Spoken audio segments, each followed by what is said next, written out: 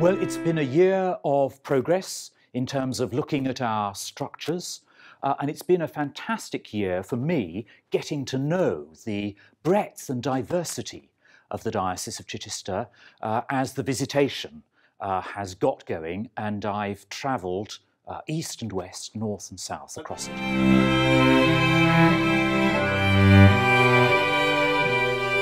I've been delighted by the warmth of welcome, and I've been intrigued by the real diversity across Sussex.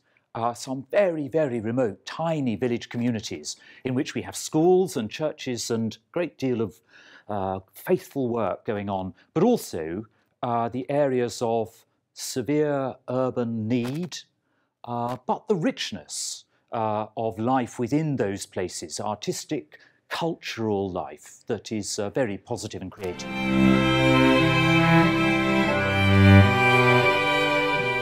Thank you to the priests who remain positive and faithful, who remain prayerful, and who continue to seek to encourage the faith among their people.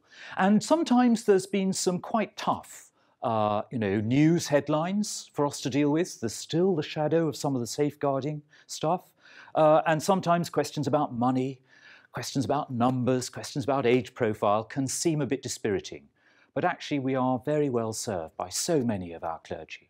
We have great resources to bring to the challenge of mission that is ahead of us, and I'm very, very hopeful and encouraged by what I've seen on the visitation so far, and I look forward in 2014 to completing that, and then beginning work with a range of people from across the diocese, rural deans, lay chairs, and our renewal and mission and renewal team, to look at putting together a strategy for the quinquennium 2015-2020.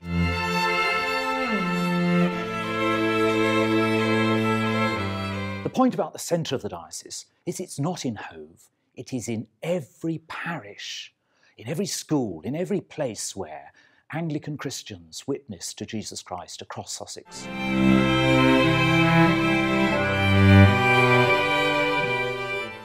It's a picture of massive disparity. There is a lot of money in Sussex, and there is intense poverty.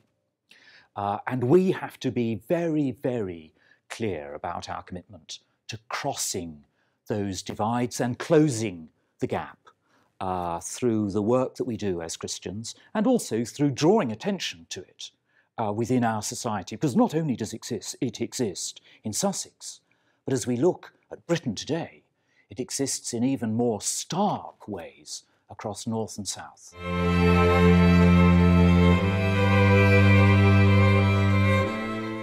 I think I want to focus on what the quality of life is like in the household. Home life, as we know, is critical for young children in their formational years, and it's critical for the frail, elderly, vulnerable in their closing years.